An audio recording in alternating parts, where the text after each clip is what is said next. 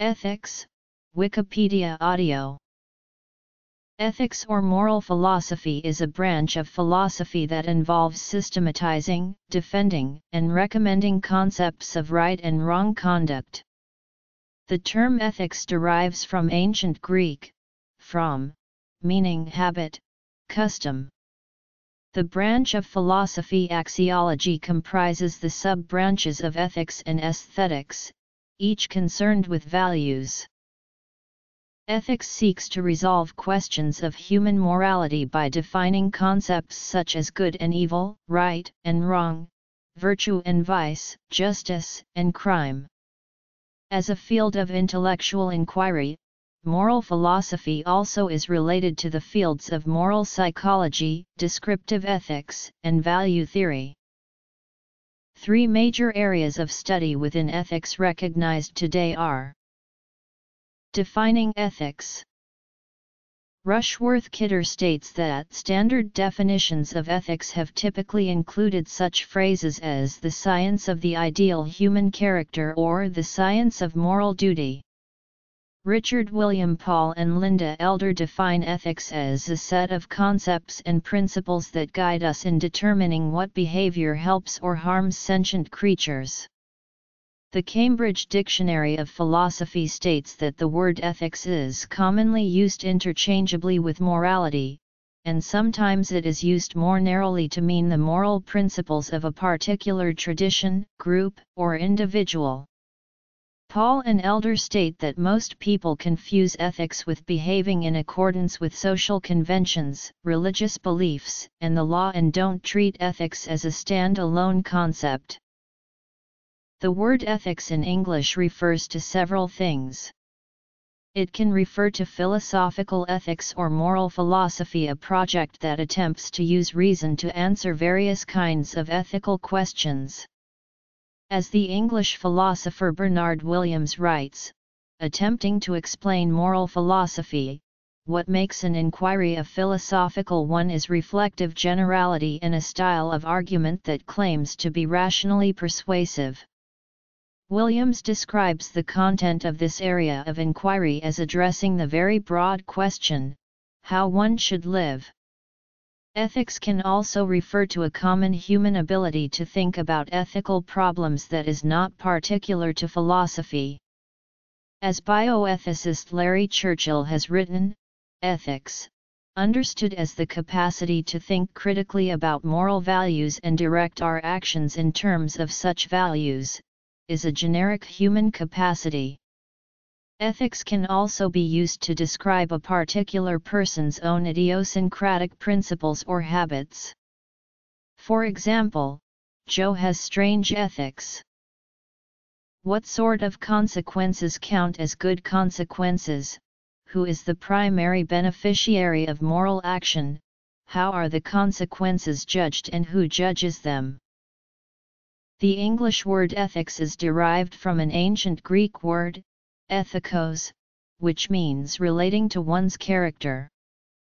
The ancient Greek adjective ethikos is itself derived from another Greek word, the noun ethos, meaning character, disposition. Metaethics asks how we understand, know about, and what we mean when we talk about what is right and what is wrong.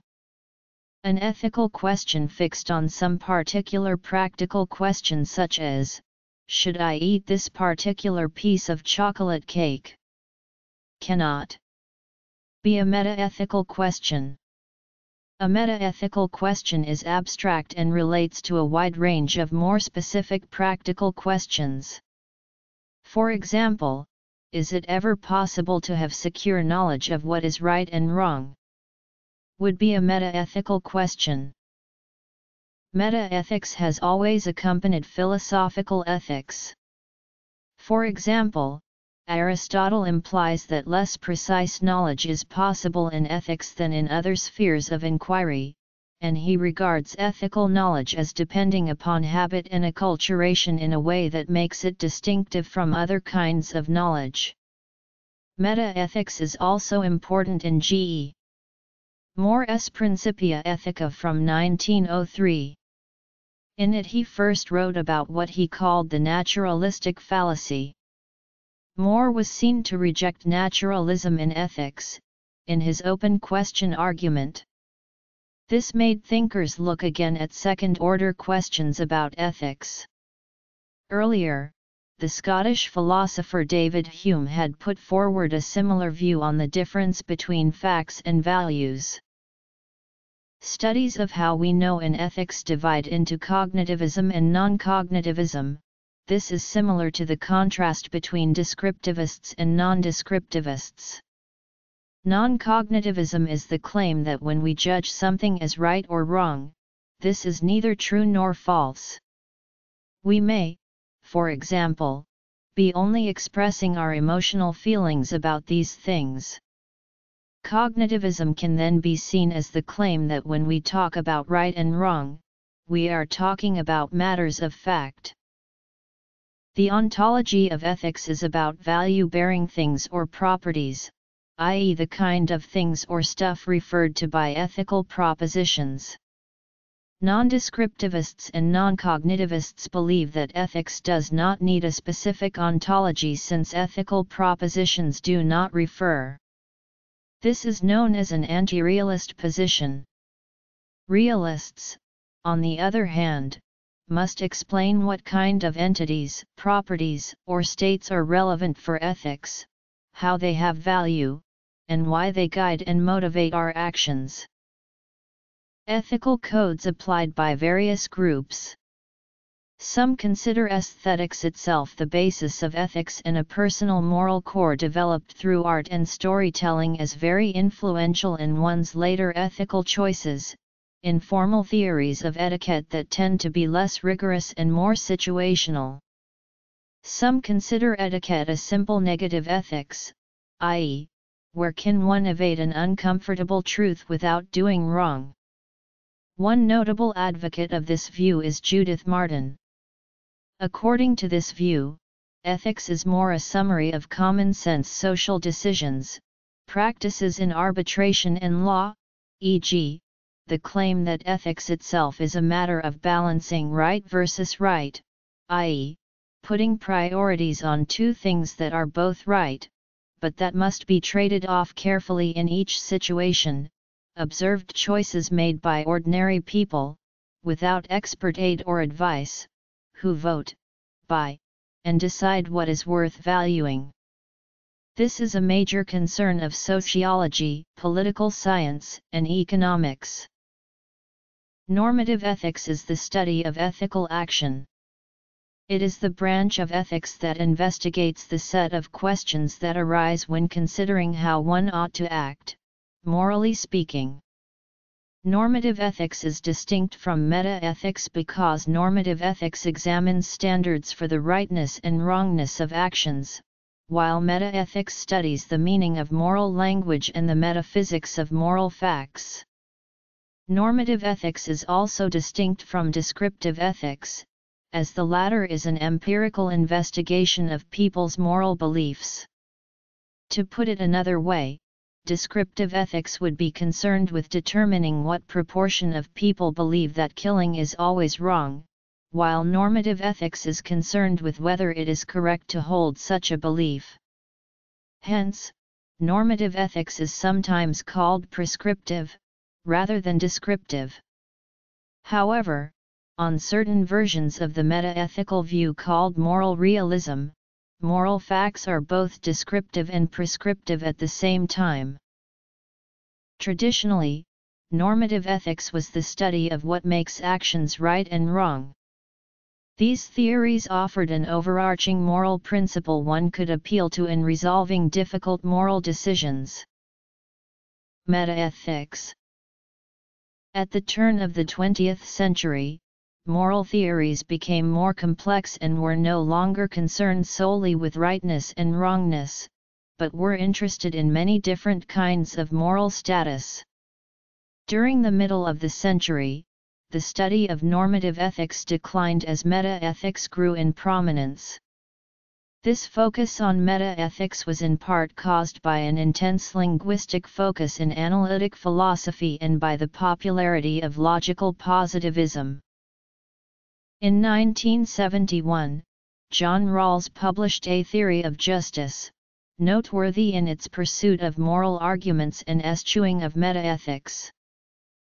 Virtue ethics describes the character of a moral agent as a driving force for ethical behavior, and it is used to describe the ethics of Socrates, Aristotle, and other early Greek philosophers. Socrates was one of the first Greek philosophers to encourage both scholars and the common citizen to turn their attention from the outside world to the condition of humankind. In this view, knowledge bearing on human life was placed highest, while all other knowledge was secondary. Self-knowledge was considered necessary for success and inherently an essential good. A self-aware person will act completely within his capabilities to his pinnacle, while an ignorant person will flounder and encounter difficulty. To Socrates, a person must become aware of every fact relevant to his existence, if he wishes to attain self-knowledge. He posited that people will naturally do what is good, if they know what is right. Evil or bad actions are the results of ignorance. If a criminal was truly aware of the intellectual and spiritual consequences of his or her actions, he or she would neither commit nor even consider committing those actions. Any person who knows what is truly right will automatically do it, according to Socrates. While he correlated knowledge with virtue, he similarly equated virtue with joy. The truly wise man will know what is right, do what is good, and therefore be happy. 32-33. Aristotle posited an ethical system that may be termed virtuous. In Aristotle's view, when a person acts in accordance with virtue, this person will do good and be content. Unhappiness and frustration are caused by doing wrong, leading to failed goals and a poor life. Therefore, it is imperative for people to act in accordance with virtue, which is only attainable by the practice of the virtues in order to be content and complete. Happiness was held to be the ultimate goal. All other things, such as civic life or wealth, were only made worthwhile and of benefit when employed in the practice of the virtues. The practice of the virtues is the surest path to happiness. Aristotle asserted that the soul of man had three natures: body, animal, and rational. Physical nature can be assuaged through exercise and care, emotional nature through indulgence of instinct and urges, and mental nature through human reason and developed potential. Rational development was considered the most important, as essential to philosophical self-awareness and as uniquely human. Moderation was encouraged, with the extremes seen as degraded and immoral. For example, courage is the moderate virtue between the extremes of cowardice and recklessness. Man should not simply live, but live well with conduct governed by virtue. This is regarded as difficult, as virtue denotes doing the right thing, in the right way, at the right time, for the right reason. The Stoic philosopher Epictetus posited that the greatest good was contentment and serenity. Peace of mind, or apatheia, was of the highest value. Self-mastery over one's desires and emotions leads to spiritual peace. The unconquerable will is central to this philosophy. The individual's will should be independent and inviolate. Allowing a person to disturb the mental equilibrium is, in essence, offering yourself in slavery. If a person is free to anger you at will, you have no control over your internal world, and therefore no freedom. Freedom from material attachments is also necessary. If a thing breaks, the person should not be upset, but realize it was a thing that could break. Similarly, if someone should die, those close to them should hold to their serenity because the loved one was made of flesh and blood destined to death. Stoic philosophy says to accept things that cannot be changed, resigning oneself to existence and enduring in a rational fashion. Death is not feared. People do not lose their life, but instead return, for they are returning to God. Epictetus said difficult problems in life should not be avoided, but rather embraced. They are spiritual exercises needed for the health of the spirit, just as physical exercise is required for the health of the body. He also stated that sex and sexual desire are to be avoided as the greatest threat to the integrity and equilibrium of a man's mind. Abstinence is highly desirable. Epictetus said remaining abstinent in the face of temptation was a victory for which a man could be proud. 3841. Modern virtue ethics was popularized during the late 20th century in large part as a response to Gem Anscombe's modern moral philosophy. Anscombe argues that consequentialist and deontological ethics are only feasible as universal theories if the two schools ground themselves in divine law. As a deeply devoted Christian herself, Anscombe proposed that either those who do not give ethical credence to notions of divine law take up virtue ethics, which does not necessitate universal laws as agents themselves are investigated for virtue or vice and held up to universal standards, or that those who wish to be utilitarian or consequentialist ground their theories in religious conviction. Alasdair MacIntyre, who wrote the book After Virtue, was a key contributor and proponent of modern virtue ethics, although MacIntyre supports a relativistic account of virtue based on cultural norms, not objective standards.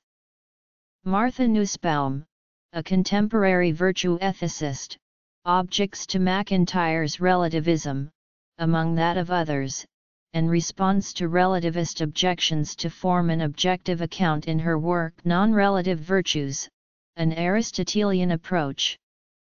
However, Nussbaum's accusation of relativism appears to be a misreading. In Whose Justice, Whose Rationality, MacIntyre's ambition of taking a rational path beyond relativism was quite clear when he stated rival claims made by different traditions are to be evaluated without relativism because indeed rational debate between and rational choice among rival traditions is possible. Complete Conduct Principles for the 21st Century blended the Eastern virtue ethics and the Western virtue ethics, with some modifications to suit the 21st century, and formed a part of contemporary virtue ethics. Normative ethics. Virtue ethics. Hedonism posits that the principal ethic is maximizing pleasure and minimizing pain. There are several schools of hedonist thought ranging from those advocating the indulgence of even momentary desires to those teaching a pursuit of spiritual bliss. In their consideration of consequences, they range from those advocating self-gratification regardless of the pain and expense to others, to those stating that the most ethical pursuit maximizes pleasure and happiness for the most people. 37. Stoicism. Contemporary virtue ethics. Hedonism. Cyrenaic hedonism. Epicureanism. Founded by Aristippus of Cyrene, Cyrenaics supported immediate gratification or pleasure. Eat, drink and be merry, for tomorrow we die. Even fleeting desires should be indulged, for fear the opportunity should be forever lost. There was little to no concern with the future, the present dominating in the pursuit for immediate pleasure. Cyrenaic hedonism encouraged the pursuit of enjoyment and indulgence without hesitation, believing pleasure to be the only good. 37. Epicurean ethics is a hedonist form of virtue ethics. Epicurus presented a sustained argument that pleasure, correctly understood, will coincide with virtue. He rejected the extremism of the Cyrenaics, believing some pleasures and indulgences to be detrimental to human beings. Epicureans observed that indiscriminate indulgence sometimes resulted in negative consequences. Some experiences were therefore rejected out of hand, and some unpleasant experiences endured in the present to ensure a better life in the future. To Epicurus, the summum bonum, or greatest good, was prudence, exercised through moderation and caution. Excessive indulgence can be destructive to pleasure and can even lead to pain. For example, eating one food too often makes a person lose a taste for it. Eating too much food at once leads to discomfort and ill health. Pain and fear were to be avoided. Living was essentially good, barring pain and illness. Death was not to be feared. Fear was considered the source of most unhappiness. Conquering the fear of death would naturally lead to a happier life. Epicurus reasoned if there were an afterlife and immortality, the fear of death was irrational. If there was no life after death, then the person would not be alive to suffer, fear or worry, he would be non-existent in death. It is irrational to fret over circumstances that do not exist, such as one's state in death in the absence of an afterlife. 37-38. State consequentialism, also known as Mahist consequentialism, is an ethical theory that evaluates the moral worth of an action based on how much it contributes to the basic goods of a state. The Stanford Encyclopedia of Philosophy describes Mahist consequentialism, dating back to the 5th century BC, as a remarkably sophisticated version based on a plurality of intrinsic goods taken as constitutive of human welfare. Unlike utilitarianism, which views pleasure as a moral good, the basic goods in Mahist consequentialist thinking are order, material wealth, and increase in population. During Mazi's era, war and famines were common, and population growth was seen as a moral necessity for a harmonious society. The material wealth of Mahist consequentialism refers to basic needs like shelter and clothing, and the order of Mahist consequentialism refers to Mazi's stance against warfare and violence, which he viewed as pointless and a threat to social stability. State consequentialism. Stanford sinologist David Shepard Nivison, in the Cambridge History of Ancient China, writes that the moral goods of Moism are interrelated: more basic wealth, then more reproduction; more people, then more production and wealth. If people have plenty, they would be good, filial, kind, and so on unproblematically.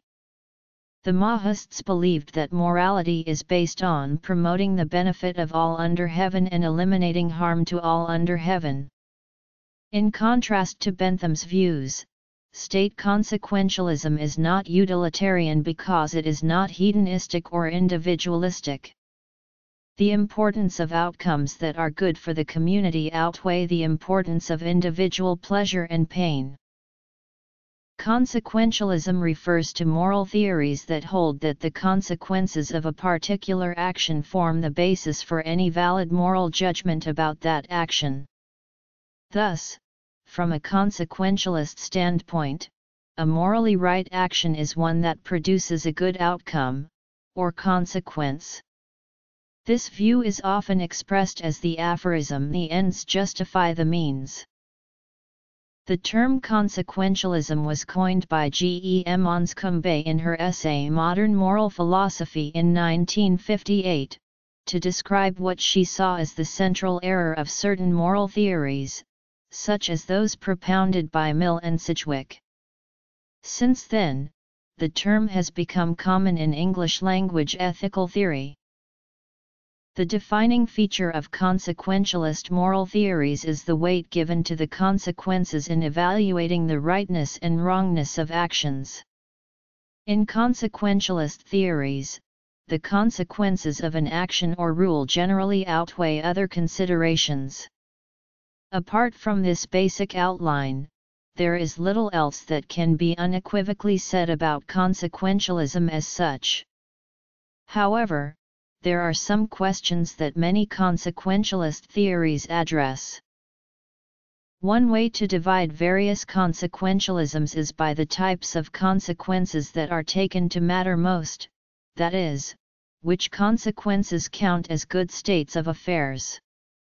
According to utilitarianism, a good action is one that results in an increase in a positive effect, and the best action is one that results in that effect for the greatest number. Closely related is eudaimonic consequentialism, according to which a full, flourishing life, which may or may not be the same as enjoying a great deal of pleasure, is the ultimate aim. Similarly, one might adopt an aesthetic consequentialism, in which the ultimate aim is to produce beauty.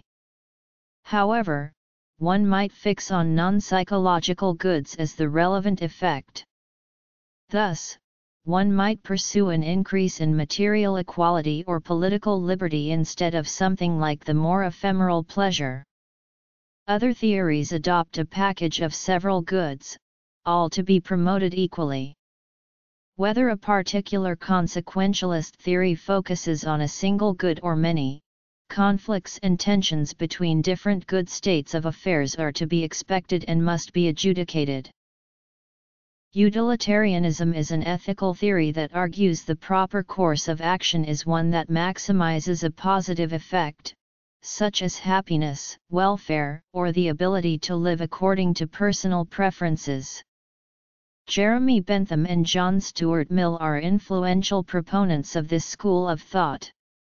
In a fragment on government, Bentham says it is the greatest happiness of the greatest number that is the measure of right and wrong, and describes this as a fundamental axiom. In an introduction to the principles of morals and legislation, he talks of the principle of utility but later prefers the greatest happiness principle.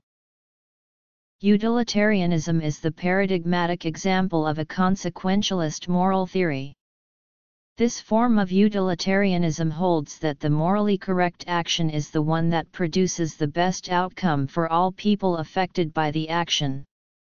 John Stuart Mill, in his exposition of utilitarianism, proposed a hierarchy of pleasures, meaning that the pursuit of certain kinds of pleasure is more highly valued than the pursuit of other pleasures.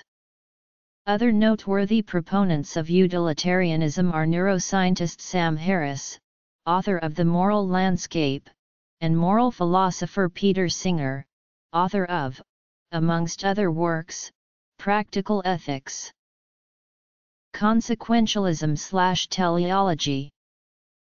There are two types of utilitarianism, act utilitarianism and rule utilitarianism. In act utilitarianism, the principle of utility applies directly to each alternative act in a situation of choice. The right act is the one that brings about the best results. In rule utilitarianism, the principle of utility determines the validity of rules of conduct. A rule like promise-keeping is established by looking at the consequences of a world in which people break promises at will and a world in which promises are binding. Right and wrong are the following or breaking of rules that are sanctioned by their utilitarian value. Deontological ethics or deontology is an approach to ethics that determines goodness or rightness from examining acts, or the rules and duties that the person doing the act strove to fulfill. This is in contrast to consequentialism, in which rightness is based on the consequences of an act, and not the act by itself. In deontology, an act may be considered right even if the act produces a bad consequence, if it follows the rule that one should do unto others as they would have done unto them, and even if the person who does the act lacks virtue and had a bad intention in doing the act. According to deontology, people have a duty to act in a way that does those things that are inherently good as X, or follow an objectively obligatory rule. For deontologists, the ends or consequences of people's actions are not important in and of themselves, and people's intentions are not important in and of themselves. Utilitarianism. Immanuel Kant's theory of ethics is considered deontological for several different reasons. First, Kant argues that to act in the morally right way, people must act from duty.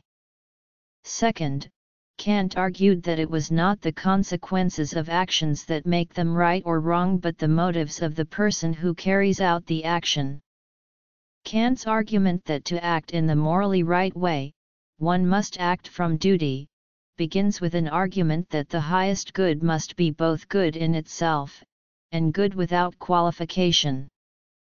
Something is good in itself when it is intrinsically good, and good without qualification when the addition of that thing never makes a situation ethically worse.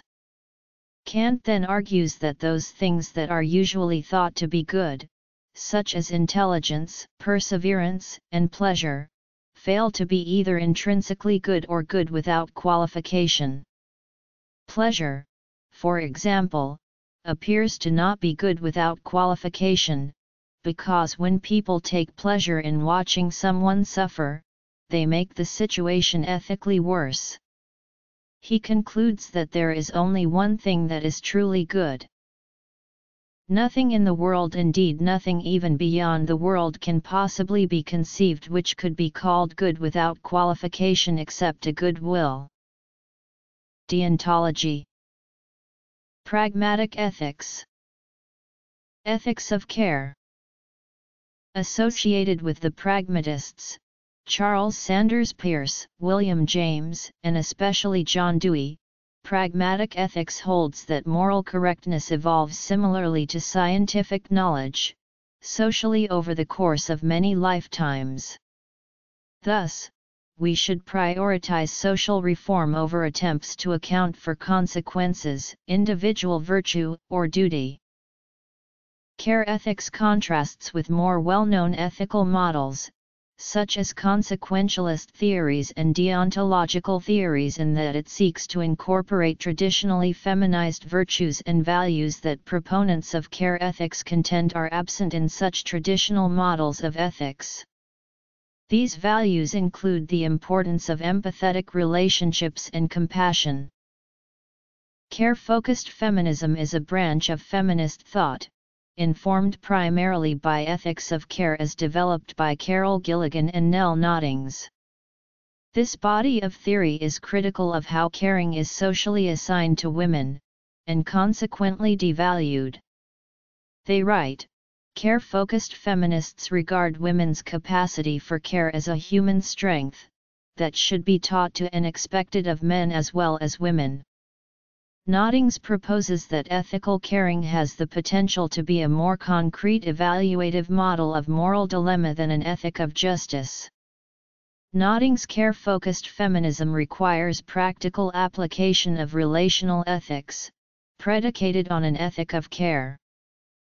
Role ethics is an ethical theory based on family roles.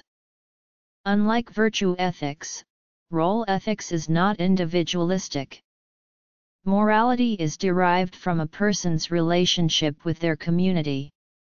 Confucian ethics is an example of role ethics, though this is not straightforwardly uncontested.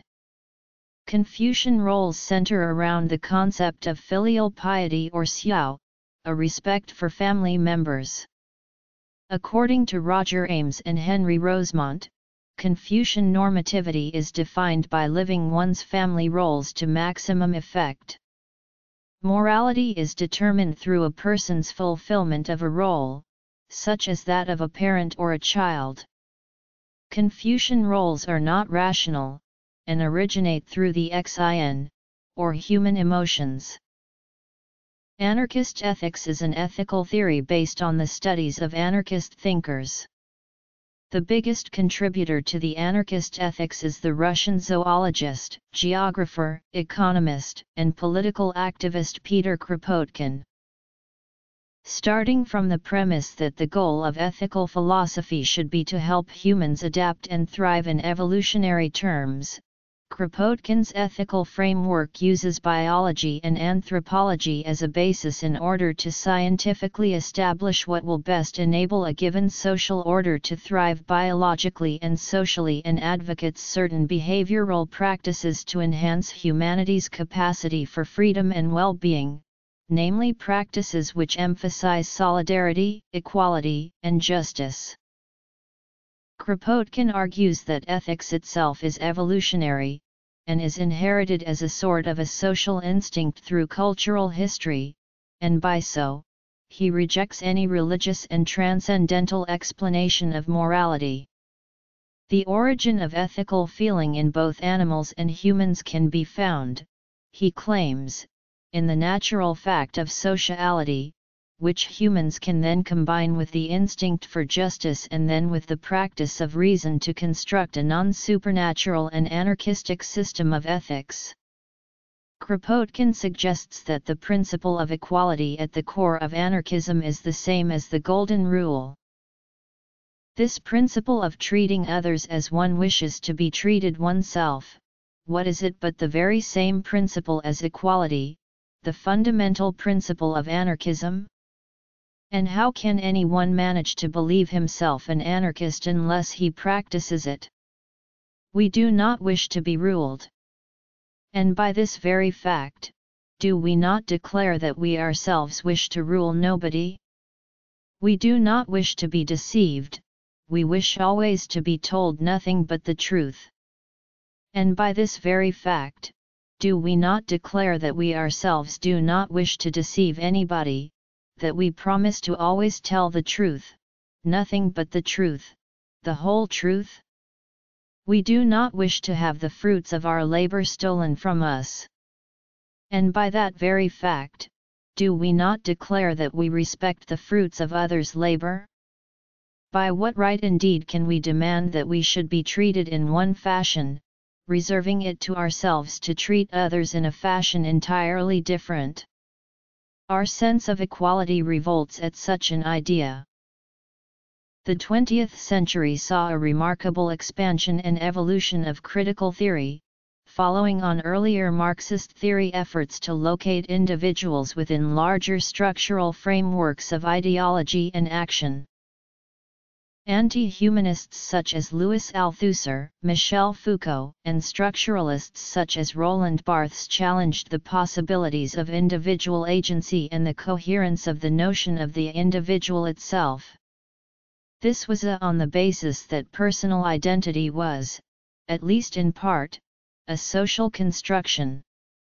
As critical theory developed in the later 20th century, post-structuralism sought to problematize human relationships to knowledge and objective reality. Jacques Derrida argued that access to meaning and the real was always deferred, and sought to demonstrate via recourse to the linguistic realm that there is no outside text/non-text. At the same time, Jean Baudrillard theorized that signs and symbols or simulacrum mask reality, particularly in the consumer world. Post-structuralism and postmodernism argue that ethics must study the complex and relational conditions of actions. A simple alignment of ideas of right and particular acts is not possible. There will always be an ethical remainder that cannot be taken into account or often even recognized. Such theorists find narrative to be a helpful tool for understanding ethics because narrative is always about particular lived experiences in all their complexity rather than the assignment of an idea or norm to separate and individual actions. Zygmunt Bauman says postmodernity is best described as modernity without illusion, the illusion being the belief that humanity can be repaired by some ethic principle. Postmodernity can be seen in this light as accepting the messy nature of humanity as unchangeable. David Cousins-Hoy states that Emmanuel Levinas's writings on the face of the other and Derrida's meditations on the relevance of death to ethics are signs of the ethical turn in continental philosophy that occurred in the 1980s and 1990s. Hoy describes post-critique ethics as the obligations that present themselves as necessarily to be fulfilled but are neither forced on one or are enforceable.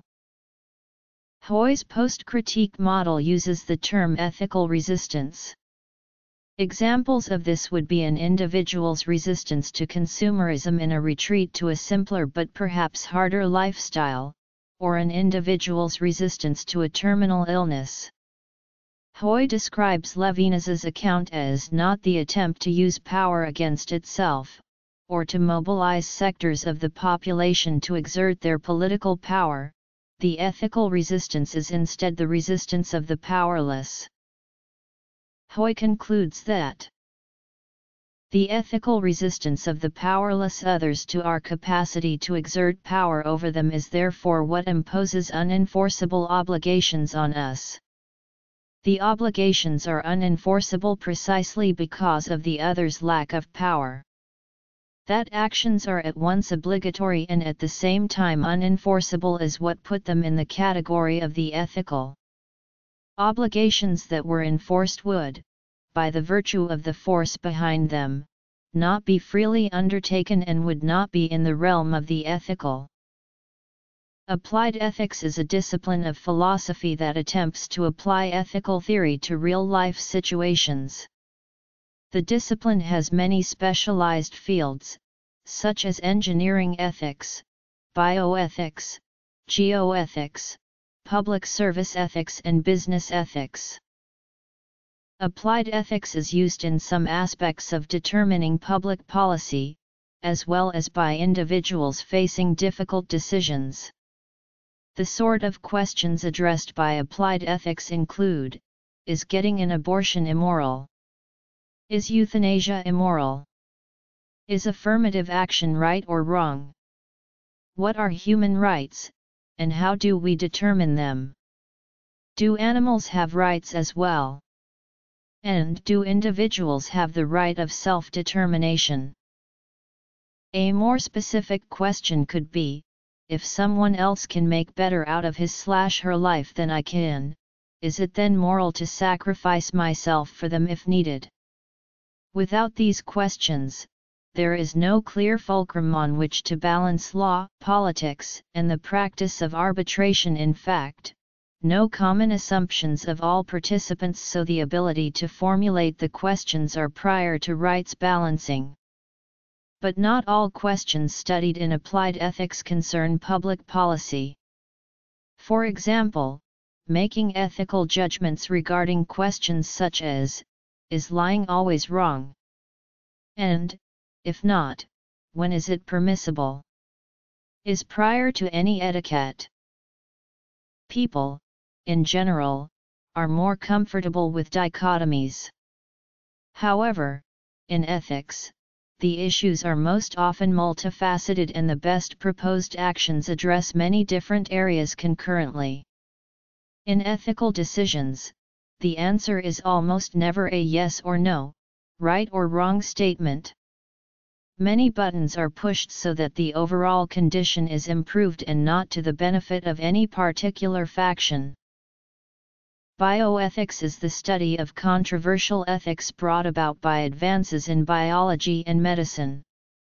Bioethicists are concerned with the ethical questions that arise in the relationships among life sciences, biotechnology, medicine, politics, law, and philosophy. It also includes the study of the more commonplace questions of values that arise in primary care and other branches of medicine. Bioethics also needs to address emerging biotechnologies that affect basic biology and future humans. These developments include cloning, gene therapy, human genetic engineering, astroethics, and life in space, and manipulation of basic biology through altered DNA, RNA, and proteins, e.g. three-parent baby, where baby is born from genetically modified embryos, would have DNA from a mother, a father, and from a female donor. Correspondingly, new bioethics also need to address life at its core. For example, biotic ethics value organic gene/protein life itself and seek to propagate it. With such life-centered principles, ethics may secure a cosmological future for life. Business ethics is a form of applied ethics or professional ethics that examines ethical principles and moral or ethical problems that arise in a business environment, including fields like medical ethics. Business ethics represents the practices that any individual or group exhibits within an organization that can negatively or positively affect the business's core values. It applies to all aspects of business conduct and is relevant to the conduct of individuals and entire organizations. Business ethics has both normative and descriptive dimensions. As a corporate practice and a career specialization, the field is primarily normative. Academics attempting to understand business behavior employ descriptive methods. The range and quantity of business ethical issues reflect the interaction of profit-maximizing behavior with non-economic concerns. Interest in business ethics accelerated dramatically during the 1980s and 1990s, both within major corporations and within academia.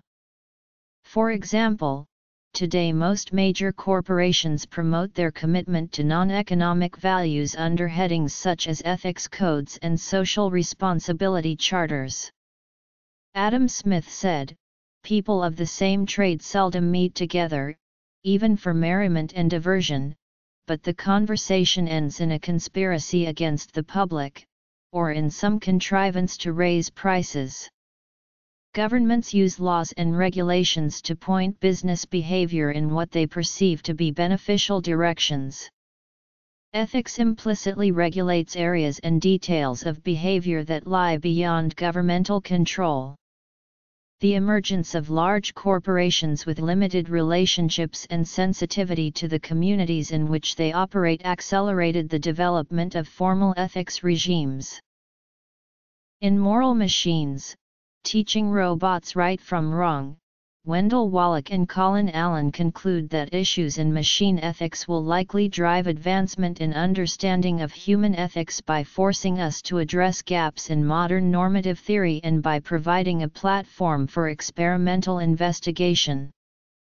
The effort to actually program a machine or artificial agent to behave as though instilled with a sense of ethics requires new specificity in our normative theories, especially regarding aspects customarily considered common sense.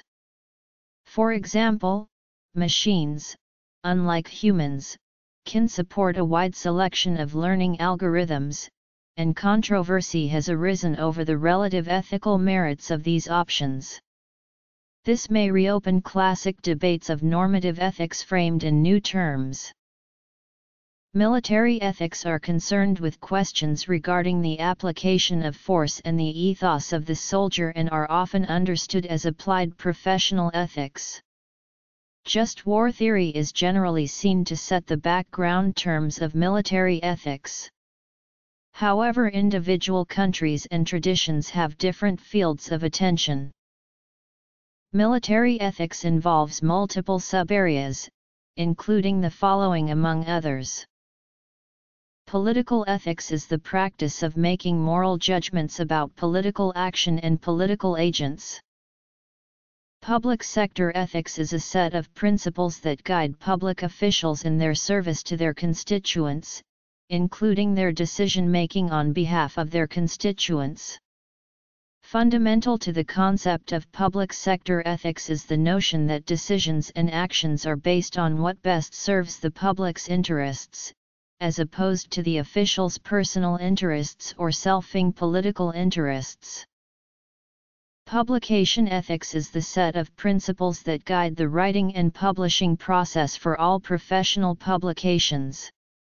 To follow these principles, authors must verify that the publication does not contain plagiarism or publication bias. As a way to avoid misconduct in research, these principles can also apply to experiments that are referenced or analyzed in publications by ensuring the data is recorded honestly and accurately. Plagiarism is the failure to give credit to another author's work or ideas, when it is used in the publication. It is the obligation of the editor of the journal to ensure the article does not contain any plagiarism before it is published. If a publication that has already been published is proven to contain plagiarism, the editor of the journal can retract the article. Publication bias occurs when the publication is one-sided or prejudiced against results. In best practice, an author should try to include information from all parties involved, or affected by the topic. If an author is prejudiced against certain results, then it can lead to erroneous conclusions being drawn. Misconduct in research can occur when an experimenter falsifies results. Falsely recorded information occurs when the researcher fakes information or data, which was not used when conducting the actual experiment. By faking the data, the researcher can alter the results from the experiment to better fit the hypothesis they originally predicted. When conducting medical research, it is important to honor the healthcare rights of a patient by protecting their anonymity in the publication. Respect for autonomy is the principle that decision-making should allow individuals to be autonomous. They should be able to make decisions that apply to their own lives. This means that individuals should have control of their lives. Justice is the principle that decision-makers must focus on actions that are fair to those affected. Ethical decisions need to be consistent with the ethical theory. There are cases where the management has made decisions that seem to be unfair to the employees, shareholders, and other stakeholders. Such decisions are unethical. Relational ethics are related to an ethics of care. 62-63 They are used in qualitative research, especially ethnography and autoethnography. Researchers who employ relational ethics value and respect the connection between themselves and the people they study, and between researchers and the communities in which they live and work. Relational ethics also help researchers understand difficult issues such as conducting research on intimate others that have died and developing friendships with their participants. Relational ethics in close personal relationships form a central concept of contextual therapy. Animal ethics is a term used in academia to describe human-animal relationships and how animals ought to be treated. The subject matter includes animal rights, animal welfare, animal law, speciesism, animal cognition, wildlife conservation, the moral status of non-human animals, the concept of non-human personhood, human exceptionalism, the history of animal use, and theories of justice. Moral psychology is a field of study that began as an issue in philosophy and that is now properly considered part of the discipline of psychology. Some use the term moral psychology relatively narrowly to refer to the study of moral development. However, others tend to use the term more broadly to include any topics at the intersection of ethics and psychology. Such topics are ones that involve the mind and are relevant to moral issues. Some of the main topics of the field are moral responsibility, moral development, moral character, altruism, psychological egoism, moral luck, and moral disagreement. Evolutionary ethics concerns approaches to ethics based on the role of evolution in shaping human psychology and behavior.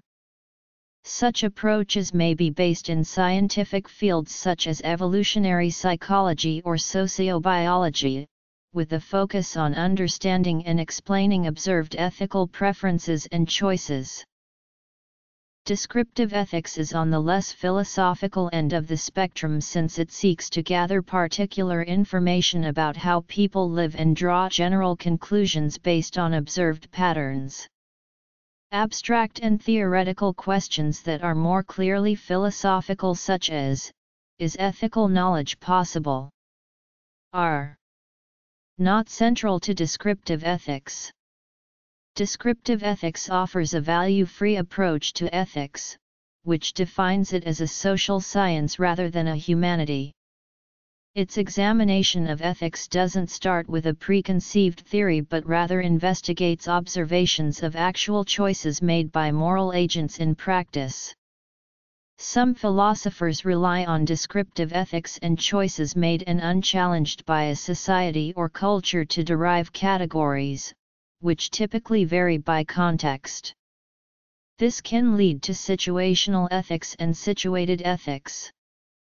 These philosophers often view aesthetics, etiquette, and arbitration as more fundamental, percolating bottom-up to imply the existence of, rather than explicitly prescribe, theories of value or of conduct. The study of descriptive ethics may include examinations of the following: role ethics, anarchist ethics, postmodern ethics, applied ethics, specific questions, particular fields of application, bioethics, business ethics, machine ethics, military ethics, political ethics, public sector ethics, publication ethics, relational ethics, animal ethics, moral psychology, evolutionary ethics, descriptive ethics. Notes.